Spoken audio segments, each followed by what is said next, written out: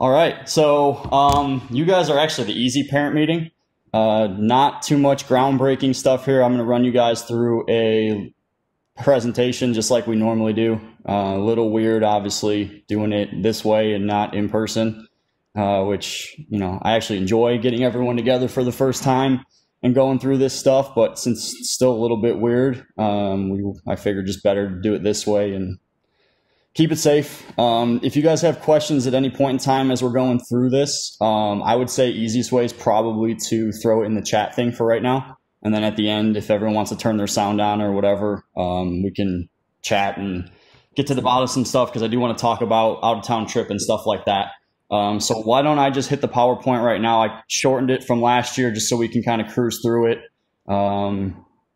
Pretty much only a couple new families, which I will get to the roster page and say hello to those people. So give me 1 second and I will get us going here.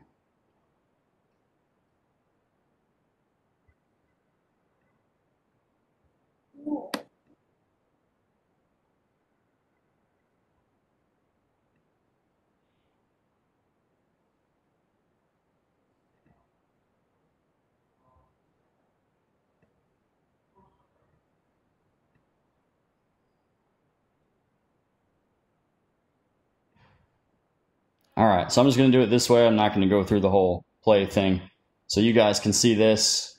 So we will go first to players for this year. I've pretty much talked to, I want to say almost everybody at this point. We got 11 people right now.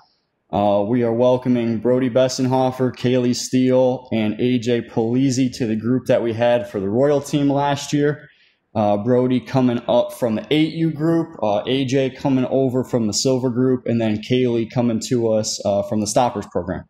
I put there at the bottom, you guys can see it, a little question mark. With 11 right now, we're fine. I love the group that we have in place. Obviously, it says there Angel will continue to be the head coach. I think everybody would be pretty happy about that. But I did put on there that we can offer a spot if we find the right fit. With 11, we are literally at the edge of the budget. We really have no room to go over and do anything else. That really sets us up to be tight. The teams are really meant to have 12. I won't force that issue. I've actually had a couple people try out and I've turned them down just because, as I've said to many of you guys, I want to make sure if we do fill a 12th person, it's the right fit and it helps the team. I'm not looking to just fill a spot with a body. If that were the case, we could have had a couple of the other players from the Silver group last year come on board. So if any of you do think you know somebody that's looking for a home and would fit in well with this group, I'm happy to take a look, but not necessarily in a hurry to fill it because, like I continue to say, it's got to be the right fit for the sake of the boys. So keep that in mind, but if it doesn't happen, not a big deal, not the end of the world, but I figured I would at least put that out there while we're all together. Expectations really haven't changed from last year. Again, as we always say, play multiple sports. That's what we want. I know most of your kids do. I totally encourage it. In the off season, play as many sports. If you have to miss, just let us know. I'll kind of hit on that a little bit a couple slides later for something that will change. And then in season, wasn't an issue with this group, hasn't been the last couple years. We just expect that when it's baseball season, boys are at baseball. I think that goes without being said. And then I will get to you guys, the parent code of conduct. Usually this is the day when we fill that out and you guys hand it in. I'll get it to you guys. We do the player code of conduct with the boys once we get in for practice so that we can go over that with them. Not that luckily none of it has really had to be enforced in the last couple of years, but it's just a good way to set expectations to make sure that everyone's on the same page. For parents that weren't at the meeting last year or new to the program, I put at the bottom of this one, this is a program and therefore bigger than any one team alone. Nothing is done without the management team's awareness. I know that sounds a little goofy, and the reason that I had to put that in there is because a couple years ago, and I kind of make a joke out of it, but it wasn't all that cool. They went on an out-of-town trip, and they took it upon themselves to make a team jersey for this out-of-town trip, which on the surface doesn't seem like a big deal at all. The only issue was They didn't do it through us, even though we could have gotten them a better price on the same jersey. They didn't use our actual logo, nor did they use our team colors. So it was a really bad look when I had to see through somebody's Facebook page the boys on the field wearing a completely random jersey that we had no idea about. Not even the coach knew that the boys were going to be doing it. So, that's my weird example, but just keep in mind that if you guys want to do anything like that as a group, I'm totally on board. Just let's use the resources we have and do it right so it looks the part, especially now with the Marucci stuff. We have access to so much stuff that we've never had in the past. And I think that that's something that, if we wanted to do it, I'm open-minded. You guys know me. Let's just make sure that we handle it the right way. Off-season program stays the same of what it was supposed to be for last year. Still 32 practices, starting in November like we did last year. We'll do the 20-team practices like we always have. We'll do 12 position-specific workouts starting in January. This year we are going to break that up. I did have parents both from the younger families and from the older families ask for that for different reasons. Honestly, I liked having them together. The problem was that when it came to maturity, it was actually the older boys that were the problem. And so I don't necessarily want the younger guys involved with having to deal with the older guys who I thought were going to be a good example, and in some cases were not. So we will have the 10s and 12s doing their position stuff together and the 13s and 14s doing their position stuff together. So we will break those up onto different days this year. But the whole goal behind it is the same thing. The boys are getting their work in smaller groups specific to the positions that they play. So that stays the same. Still have 3 coaches at the practices, at the regular team practices. I stress it every year. This group is one of the least groups that I have to stress it to, but I'm still going to say it. Abuse the membership. Please use it. We have the new facility over on Central, the old ballpark spot. So now we have even more cages. There's really no excuse not to bring the boys in. And when I get to another slide, you're not going to have a choice. Sorry to say it. But part of our new accountability stuff is going to be mandatory cage time. So I'll hit on that in a little bit here. Again, all workouts are going to be at the facility I'm at right now, the Central or the Business Center Drive location where we've always been. That's where all team workouts are going to be going forward, and all individual lessons or membership, cage rentals, whatever, will be over at the other facility. That's kind of how we're laying things out going forward. As far as COVID stuff goes, we are going to have the boys, initially at least until we're told otherwise, wearing masks at practice. We're allowed right now to have 50 people in the building. So unfortunately, that means between having the teams at practice, the coaches at practice, we probably won't be having parents in initially. Hopefully that lessens up a little bit as we get going on here. But just to play it safe, we're going to start out with the boys in the facility. We'll keep them spaced out just like we did in June with masks on. And then hopefully as things start to lessen up a little bit, we'll be able to get away from that. But we're going to play it safe for the time being. Let's continue on. Kind of just hitting on more play ball stuff. Obviously, you guys are, with only having one new family to the program in this group, you guys all know that everything's at play ball. All the coaches are our coaches. All the guys working with the kids are professional instructors. Just to reiterate, if you do choose to do extra stuff, our guys get 20% off as part of their membership to the facility. They also get the whole, 30 minutes a day of cage time. Days when we're not busy, 30 minutes can easily turn into 3 hours. That's fine with me. You guys can, we want, especially with having more space now, we want the boys here. We want a place where they can just come hang out and live baseball. That's why we did it. Adding that new spot over there on Central is huge for our guys.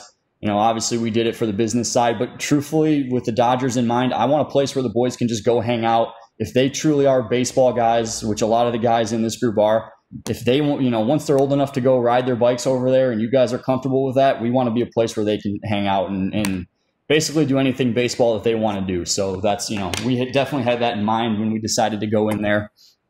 The access to additional services, I actually don't know why I didn't put it, but obviously Marucci being a big part of that now, take advantage of that membership. That's for you guys. We as a program could opt to take a higher percentage when it comes to the discounts that we give you guys, but we don't. I honestly just pass the entire discount off to the families. That's kind of our way to, one of the value adds that I found that, hey, listen, we know we're a more expensive program. We know this is an investment. But at the end of the day, you guys are going to buy bats. You're going to buy gloves. Marucci's giving us an incredible opportunity. We want to pass that on to you guys so that you guys, that's another way that, if you've got to buy a new bat, at least you're getting it for a discount. That helps you guys. The stuff on the Marucci side helps us on the back end. So it's a win-win for everybody. So please utilize that. It's a no-brainer. I mean, if it'd be one thing if we were making a ton of money off of it, but it's not a sales pitch. It's literally just for you guys. Obviously, lessons in group training. I'm not a pushy salesman. If you want it, we are here to help. Again, that's an investment. That's where I'm leaving that. Blast Baseball, I highlighted that. That's something new that we're going to introduce this year. I'm not making it mandatory because it was not built in the budget. Going forward, it probably will be mandatory, and I'll talk about that on the accountability side. But do some research. I'm going to send you guys an email. I got off the phone with the Blast guys yesterday. The Indians used it last year for all their players, and it worked awesome. Basically what that is us being able to remotely track what the boys are doing hitting. It's a bat sensor, but it comes with a bunch of back-end features too. Part of what we're going to do for this year at least is if you guys buy the sensor, we're going to pay for the back end that you guys will get, which you get, from what I understand, you get an online profile, but then us footing the bill for that allows us to track what the boys are doing remotely, so we can actually track all of their swings, which I'll send you guys an email and hit on that. Again, not making it mandatory, but definitely a useful tool. Maybe something, thinking Christmas gift or something like that, that would be good for the boys. But I'll send a separate email about that because I just got all the details about that last night. And then obviously HitTrax and everything that we always use with the training. Location of all of our winter training, as I said before, is this location, the Business Center Drive one, the same one we were at last year. This is where we'll be at for all the practices.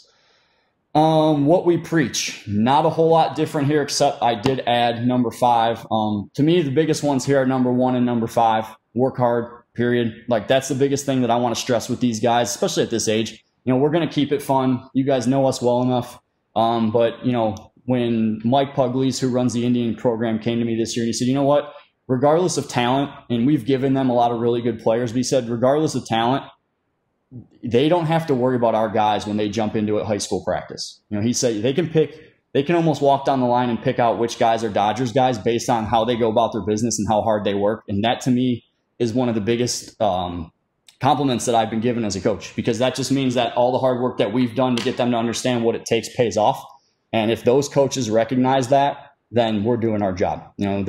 We're going to win games. We're going to lose games. To me, that doesn't matter at this age. But if the boys do learn how to put in the work and get ready for high school baseball, to me, we've done our job. So piggybacking off that, part of what we're going to change about this year a little bit up and down the line, maybe to this age to a little bit lesser degree, we're going to make sure that, things are earned even more so than we've talked about in the past. And at 10U, I'm not saying that we're going to have guys sit in 5 innings. That is absolutely not the case. But I put on there because I think things are changing in the world of travel baseball. I think we're all seeing that. And I think this, COVID season opened my eyes to a lot of different things. And I'm not changing my philosophy. We're still developmental first. That's never going to change. But what I really want these boys to understand is that they've got to go out and earn what they want. They're not just going to get a free pass. We want them to first earn what they've got and then keep working hard to hold on to that. And I think that's really important. Not so much with this age, but we definitely had some challenges with a couple of the older groups. Nothing crazy, but I'll use an example from our 11U group. They scuffled a little bit. They were in some rough tournaments, and probably similar to what our silver team experienced a little bit this year at the 9U side, but to a little bit bigger degree with the 11s. And, I had a parent come to me and say, well, I really like my son to play shortstop. And we said, okay, fair. He needs to do X, Y, and Z, or show us X, Y, and Z, and we'll give him a shot. And he came back about 2 weeks later and he said, well, why hasn't he gotten a shot yet? The other 2 guys that are playing shortstop are struggling. Why isn't he getting an opportunity? And I said, well, you still haven't shown us, the things that we laid out that he should be working towards. You don't get necessarily an opportunity because other people aren't doing what they're supposed to do. You still have to take care of your side of it. And so, and he didn't seem to understand that. And so what I want to get the boys to understand is not all, you still have to work hard at your end of it to get an opportunity. Just because somebody else might be struggling, that's not the reason you get to go take an opportunity at a certain spot. those guys are there because they've shown us they have, and it could be any position. It could be center field, catcher, whatever that might be. But they've shown us something that's given them an opportunity to play a certain position. And if you accomplish X, Y, and Z, you absolutely do. I'll hit on it again at the end. We want to give the boys opportunities. That's never going to change. We want to be able to say he gets a chance because he's worked his butt off and he gets to try it. But we're not just going to give it to them. And maybe we will get a little bit lax on that, especially at 10U, where there is a lot more moving around to be done and there's a lot less specificity to what the boys play. But I think at least at this age, planting the seed of that is important. And with the way things are changing and the way, to be honest, parents are changing, I think we need to also kind of keep up with the times and make sure that we're doing what's best for the boys. And I think that's a big part of it. Moving on to the accountability side that I talked about. We are going to make cage time mandatory this year. Something that parents have actually brought up to me and we've talked about in the past.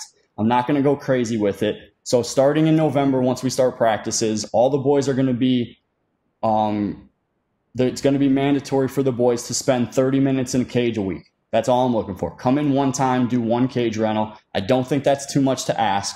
If they want to do more, by all means, that is totally okay with me. But we will have a binder up at the front desk that's going to have just basically a spreadsheet of everyone's name and then every week laid out. And every week you'll come in, stop at the front desk with Heidi, check off your spot for that week. And then I can go through every week and make sure that everybody did their cage time.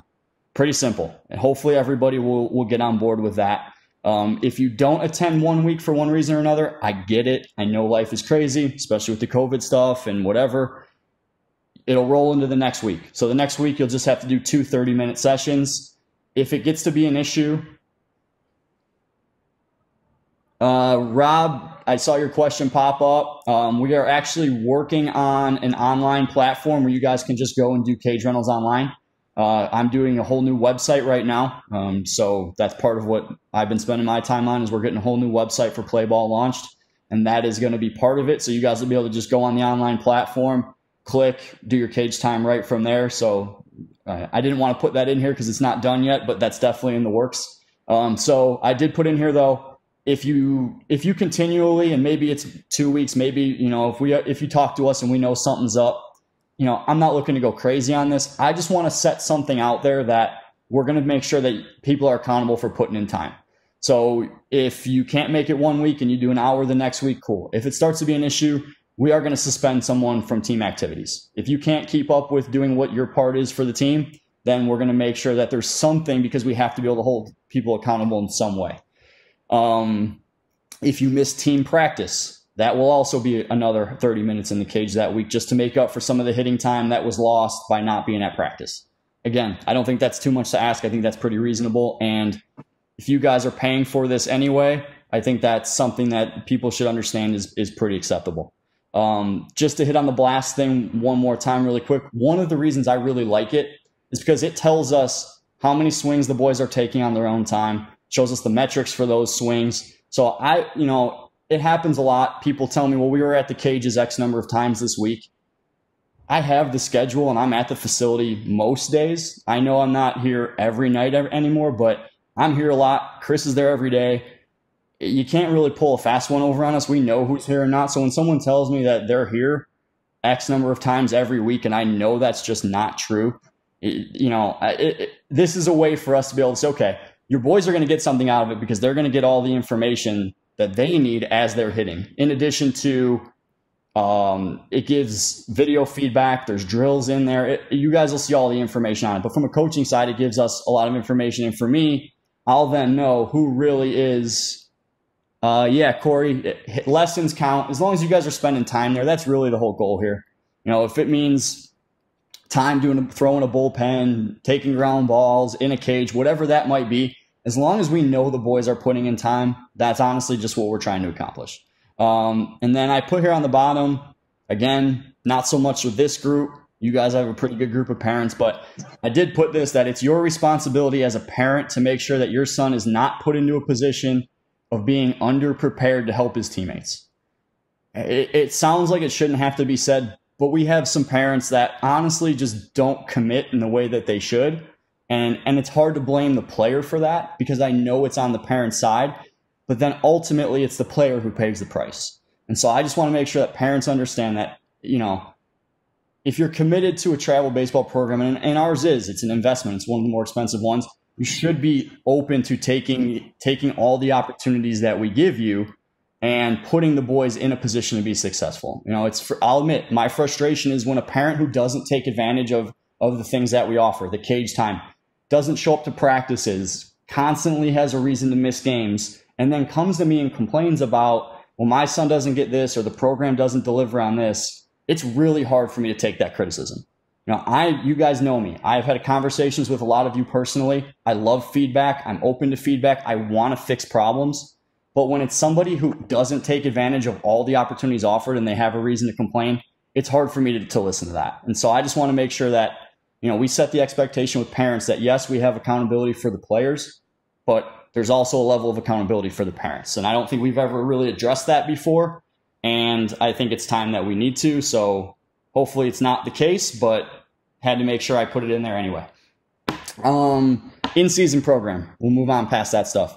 Professional coach, Angel, easy for you guys. That's already set. Talk to him. He's ready to go. He's excited.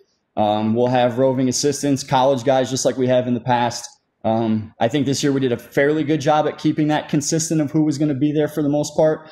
I know you guys had a little bit of bouncing around, but at least it's the same group of 2 or 3 guys for the whole summer. So, we're going to try to do that again this year. You guys will play in the MSBL A level. We may transition to a new league that's forming, and this is with a bunch of academy guys that I know that are putting this together. So I think it's actually a good fit for what we want to do. I've been talking about leaving the MSBL for years. So that conversation started a couple weeks ago. If we do have the opportunity to move into that league and it does move forward, then we're going to do that. It's a lot of the same teams that we're used to playing. It's just not going to be the restrictions of the MSBL. So I'm actually pretty excited about that. 3 tournaments. Plan right now would be to do 1 probably Memorial Day weekend, and then the other 2 after the MSBL tournament. And then home field is Heritage. That doesn't change. I am working on some more fields for this year. I think we're going to have access to some more. But for the moment, Heritage, do some practices at Oakton again because they're talking to them about getting back in there, and I kind of laid into them a little bit, so we'll get that all straightened out. Do some stuff at Heritage, and then there's actually a little field back here in the business park by the new ice rink that does, they rent out their baseball field. They got a little turf field there, so we're looking to get some practice time back there. So definitely some more options than in the past. I know people want to do consistent in-season practices, so I'm working on making that happen. Playing time philosophy. You see my marked up slide here that I adjusted from last year. Knowing this group, I don't think we're going to have many issues here. I don't think we have any reason to have many issues here. But when we're talking about accountability, and accountability is going to be my message to the boys and to the families all year long, we have to stick to that. There's no such thing as accountability without consistency. So, we're always about development first and foremost. That's never going to change. That is my true, you guys know me. That's my bread and butter. That's where my passion's at. We want to get these boys ready for high school baseball. That's not changing. But I crossed it out. I left it in there and I crossed it out. Defensive playing time will not be mapped out equally. There's a caveat. It will be mapped out equally as long as everyone does their part. That simple. We're talking about accountability. If everyone puts in the work, everyone's doing their weekly cage time, all the things that they're supposed to do, then playing time is going to be fair. It's that simple. Okay, but in the cases where somebody's not, or they're not prepared or whatever it is, I just want to let everybody know now that we're not going to take the scope of play to win at all costs, but we are going to make sure people understand what's expected of them, and we're going to hold them to that. It can't be perfectly fair. I think even when we try to be fair, we know it can't be perfectly fair. Having players move around, some players are going to move around more than others will. The guys that have the capability to do so will. The guys that need to work in certain spots before they're given that opportunity, they're going to have to work at it. But again, I put it in there in red. I highlighted it. I can't say it more clearly. We want to have a reason to give every player a chance to do whatever they want to do. But you guys as parents and them as players have to do their part. It's not just here's a free handout and here's a chance to play the position that you walked up to the coach and asked to play. Okay, we all know. Put in the time, do the things that we need to see out of that player to get a chance at that position. And nothing makes me happier as a coach than to see a kid earn a spot and run with it. That's, as a player, that's what we wanted. You growing up, I want to be the center fielder. Okay, well, here's what you got to do to beat out that. I mean, not only does that help that player, that helps that team. That's what good teams are. Internal competition helps teams get better. That's what it's all about. And I think that with the way kids are now, maybe more so than they were 5 years ago, that's starting to go away a little bit. So I'm trying to find creative ways to bring that back into what we do and into the culture that we have. So I don't think we're doing anything drastically different than we have. I think we're just laying it out there in a way that we're more clear. And, if someone, for the first time, if someone's not doing their part, they're going to be punished for it. I think it's that simple. And as long as everyone does their part, then there's nothing that really needs to be said. And I don't know that we'll even see any difference from the way things were in the past, but I think it gives us a little bit more competitive brand of baseball that way. It's better for the boys on the developmental side. And overall, I think everyone's going to be more happy if everyone does their part. So it's really that simple. I marked it up and changed things and bolded stuff, but at the end of the day, if everyone does their thing, we're all good. So I'll let you guys ask questions about that once we get to the end here. And then what's next? For everyone that was with us last year, I had a brand new shiny website finished right before COVID. So, once things kind of went haywire, me learning how to use the website and keep everything updated on that totally went to the back burner. But this year, I really want to make an effort, because it is a good system, to make sure that all the information that you guys need is going to be available on that website. So that'll be your go-to for information, scheduling, everything we need. I want that to be the go-to hub for info. So I'm going to do my best to keep that updated. If I don't, feel free to shoot me an email, kick me in the ass, say, Matt, get the website updated, because I really want to put an effort into it. It's a good tool. It has everything we need, so I'm going to do my part there. One thing we'll open it up in a second here is the out-of-town trip. If we have an out-of-town trip for the first time, I'm gonna ask that question first, if everyone's comfortable, and then depending on what we know about that, we'll decide how elaborate or how non-elaborate we want to be. Uniform try-on day. The guys from Marucci are coming back with all the sizing stuff.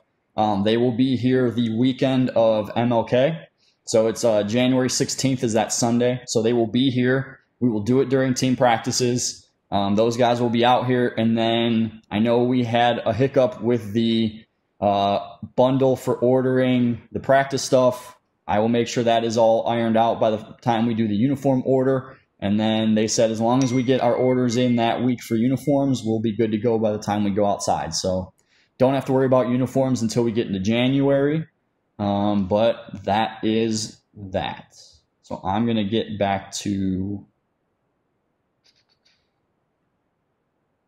me. If you guys want to unmute, feel free.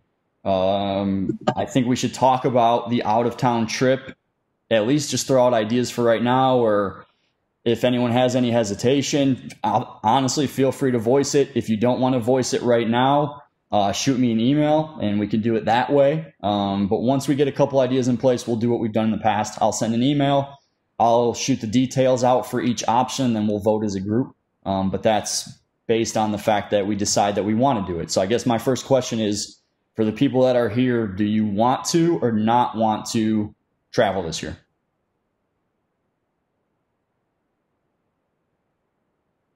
I'm getting thumbs up from Bob. Sure. Rob's in. Yeah.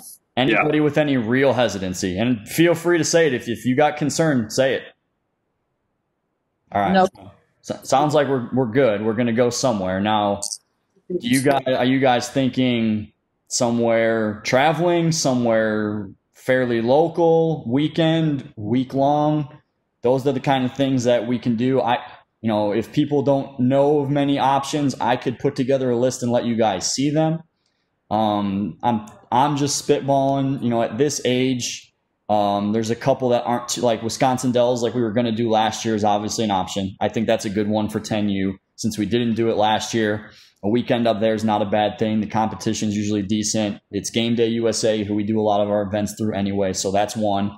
Where we were going to send our 11s and 13s, I think, last year in Kentucky. It's not too far. Game Day actually is running an event now at the same venue.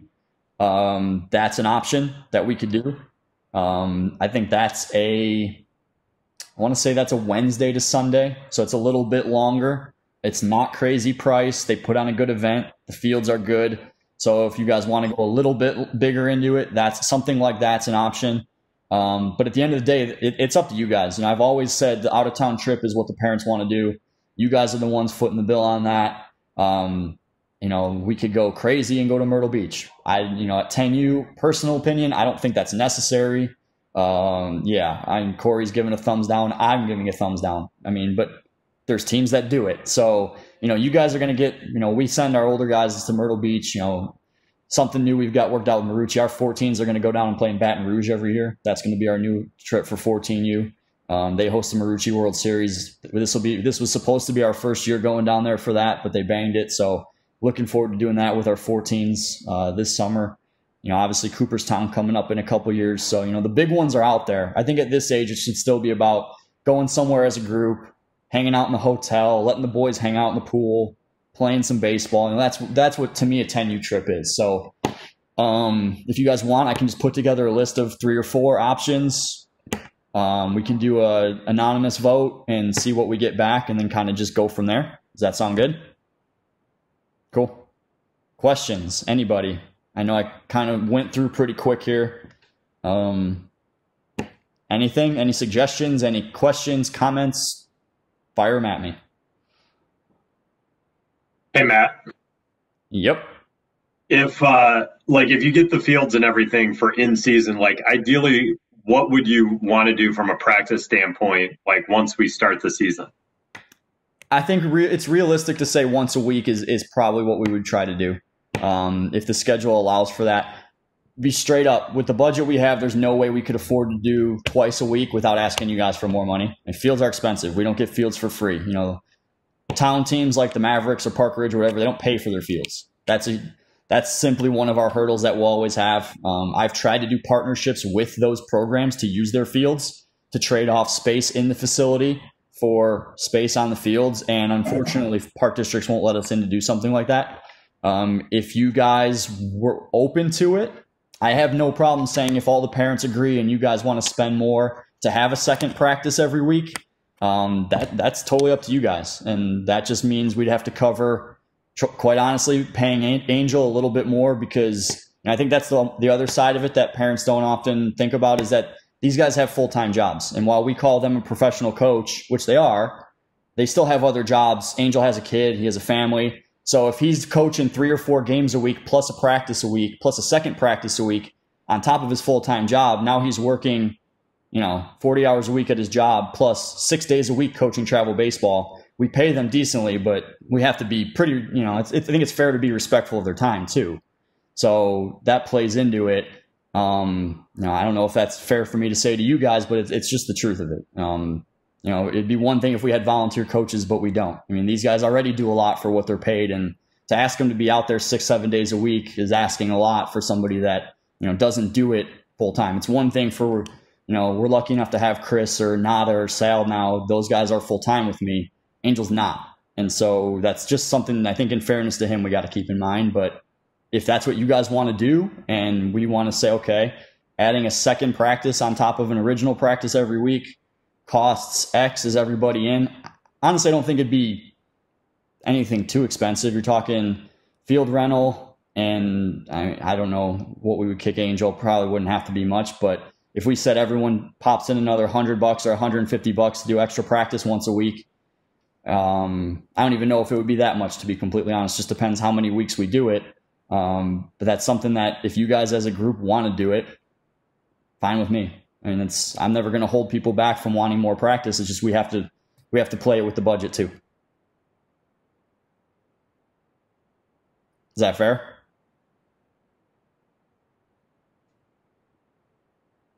That's it? No more questions? There's no way it's that easy.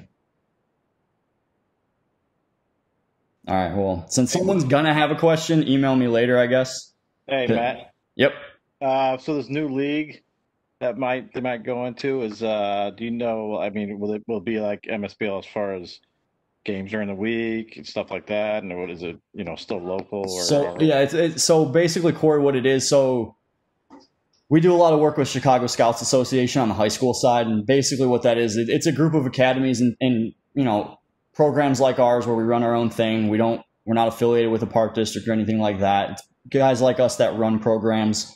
We at the high school, and Scouts Association sends basically the best of the best to the big events every year. So we send 2 or 3 kids with a group of guys from all the other programs, and it's good guys that are in it for the right reasons that we all get along. So it's kind of like it's a conference of good baseball people. And so we're kind of taking what we do on the high school side and turning it into a league on the youth side. So it's basically the MSBL without the headaches of the people we don't want to deal with. Kind of a fair way to say it. It's same amount of games, still a tournament at the end.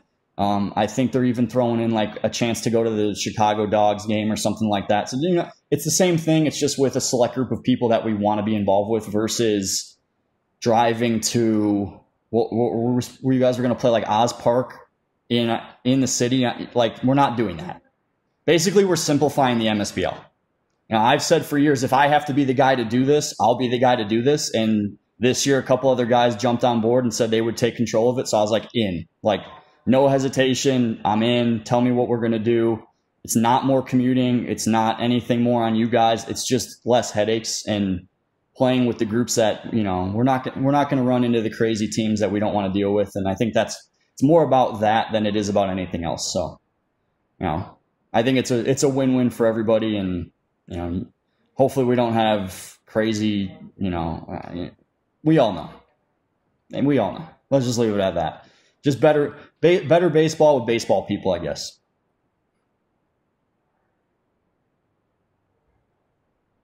Anything else?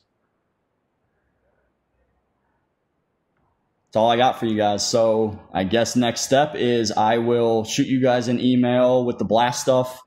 I'll shoot you guys an email with the out-of-town trip stuff.